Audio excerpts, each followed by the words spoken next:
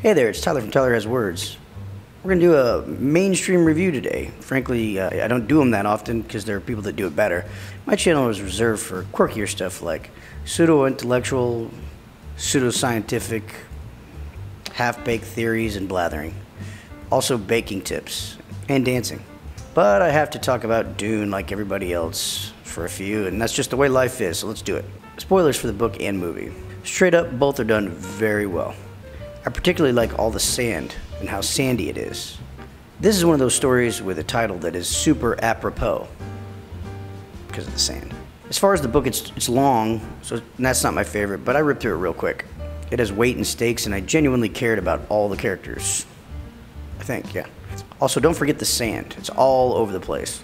In the movie, we get to see the main family move from this beautiful planet that looks like the capital of fecundity to the sand planet. I mean, I knew this was going to happen in the movie because I read the book, but the visuals make it all the more startling, the change. And that's what this book is really about, or the story is really about. It's about changes, big ones. That's the nice thing about the main character.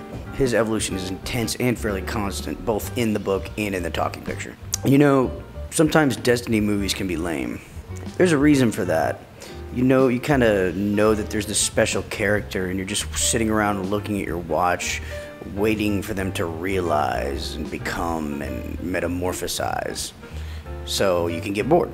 Fortunately, I think Dune has enough of an interesting world and a different kind of story to keep you interested, and you won't fall victim to that problem. Paul, the main character's gifts are super interesting. Dude's just next leveling all the time.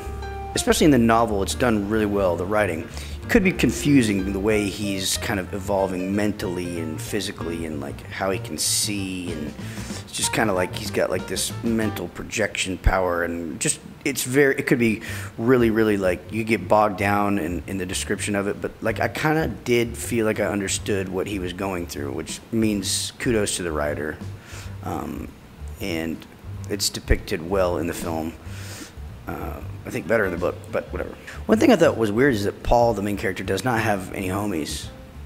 No buddies. I don't know. We don't see them anyway. I guess the guy Duncan is his boy, but he's more of a protector role, not like a friend role. I guess when you're, like gonna become like some kind of space hero dude, you don't really have time for hanging out with the boys. Whatever, priorities. Another thing, the movie just stops. Doesn't end. I meant it just stops. So there's a movie and then there's no movie. That wasn't my favorite thing, but assuming they make another one, all good, baby. So the book writer isn't just writing hacky sci-fi.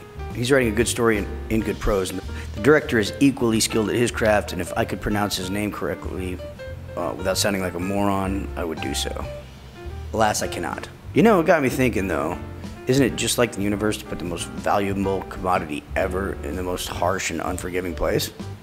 I mean, the universe is a friggin' ball buster. Let's just be honest with ourselves. Or wait a minute, is it because it's in a harsh and unforgiving place, is that why it's so valuable? Are we drifting into economics here? Scarcity? Supply and demand curves? I better stop before this gets messy. Read Dune and see Dune. That's my reco. They don't make enough high-level stuff anymore. And that's not completely true because there's still a million things out there and a lot of it's really high quality, but a lot of it's not the best. Dune, it has big boy pants pulled all the way up. It's like the real deal. I will say though that if you're super into water and your movies and books, this is not for you.